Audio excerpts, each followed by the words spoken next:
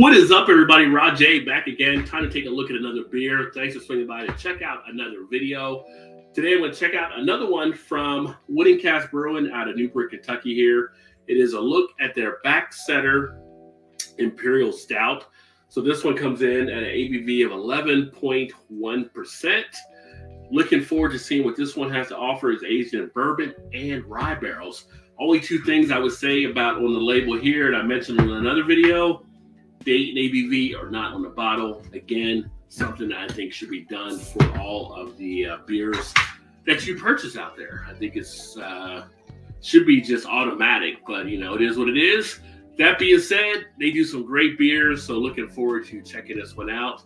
And to my friend Randy, who was the owner there, cheers, my friend. Nice look here on the beer, nice dark color, nice one finger, dark brown. Yeah, well, I guess dark tannish kind of head. Nice aroma, nice malts coming out, pretty aromatic. You pick up the barreling on the nose. You definitely get a feel of the rye in there, and a little bit of a spice kick. But rather easy smelling, not picking up too much of the booziness, taste-wise.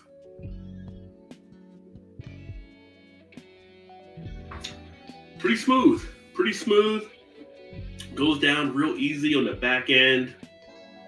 Feel a nice feel of the beer in the throat area. Getting that sweetness coming out. You're getting a little bit of that vanilla, a little bit of the bourbon play. I feel like you got more of the bourbon in the taste and more of the rye on the nose. You can really feel it lingering a little bit there in the throat area. Nice coating in the mouth as the beer went down. A little bit of a tongue prickling when you hold it there, so you have a little bit of that carbonation in play. Very dessert appeal to the beer itself. In the mouth, kind of like those caramelly type tones.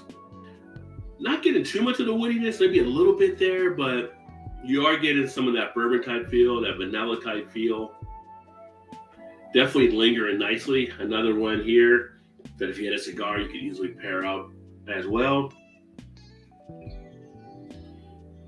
It's just a pretty smooth overall beer. Nice full body on it. Not picking up any of the thinness, any wateriness, anything along those lines. Booziness is under control nicely. You're not feeling an over impact of that either. Well crafted, well balanced. Easy to sit back and enjoy, have a conversation. As I'm talking, got the flavor still kicking around. So yeah, overall, Backsetter, a nice Imperial Stout. Offer from Cask. Again, they're out of Newport, Kentucky, so here in the Cincinnati area. If you've had any of their beers, let me know by leaving a comment down below. But this one is actually pretty decent. As I mentioned, they do a lot of good beers, so definitely want to check them out. I have another one that I'll be sharing from them as well. But nice job.